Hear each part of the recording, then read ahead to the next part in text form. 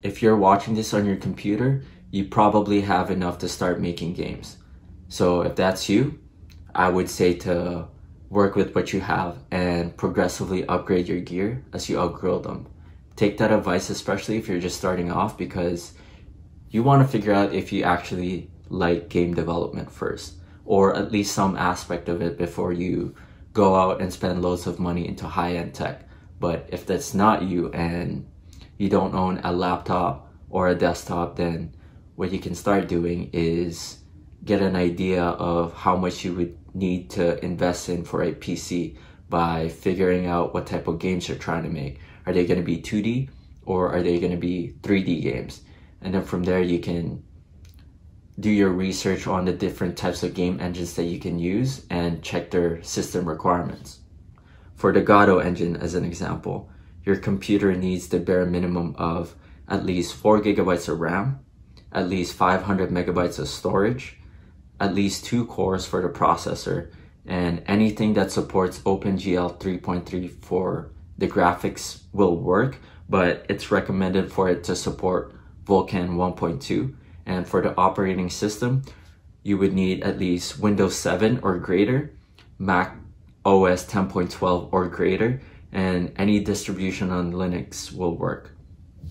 It would then be a good idea for you to invest in a computer that's a little bit more powerful than the requirements.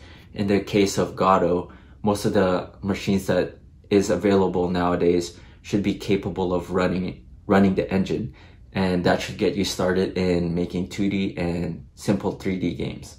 So for reference, I'm gonna list out the gear that I work with. So I have a desktop. In it, I have 16 gigabytes of RAM. For storage, I have an SSD that is 240 gigabytes of space, as well as a 2 terabyte hard drive. And for my processor, I work with an Intel i5, and that's only 4 cores. And with my graphics card, I have a NVIDIA GeForce 1060. I also happen to own a 13-inch 2017 MacBook Pro. That one has only 8 gigabytes of RAM, as well as only 128 gigabytes of storage. I'm not even gonna mention the processor and graphics in it.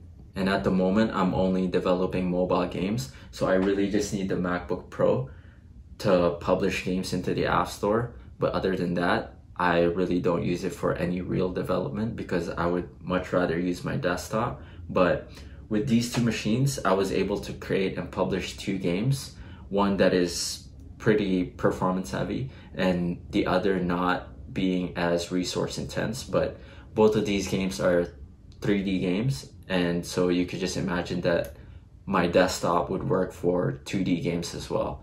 And to give it some more love, it's pretty inexpensive, so for anyone starting out, it would be a good starting point, especially if you're not planning on releasing anything on any Apple system.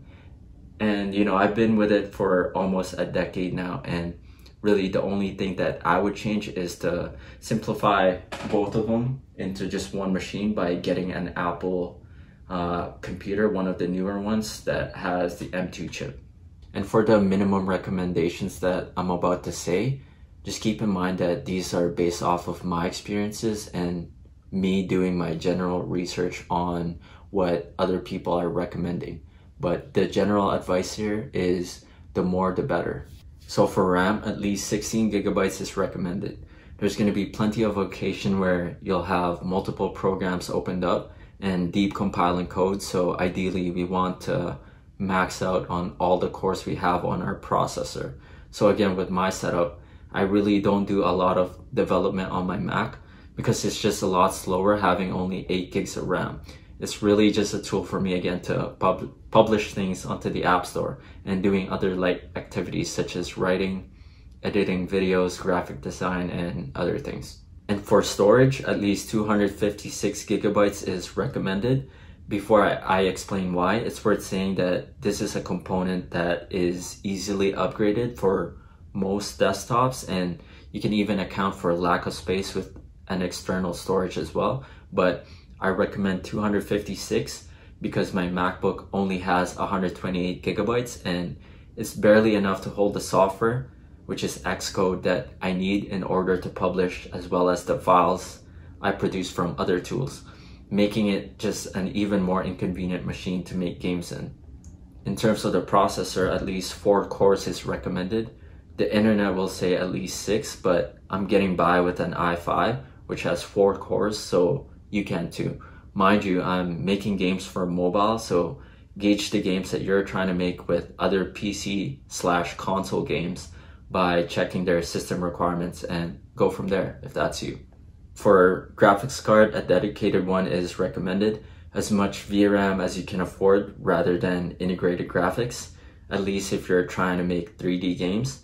I say that because all throughout high school, I played games using a computer with integrated graphics, and that really limited the titles that I could play with it.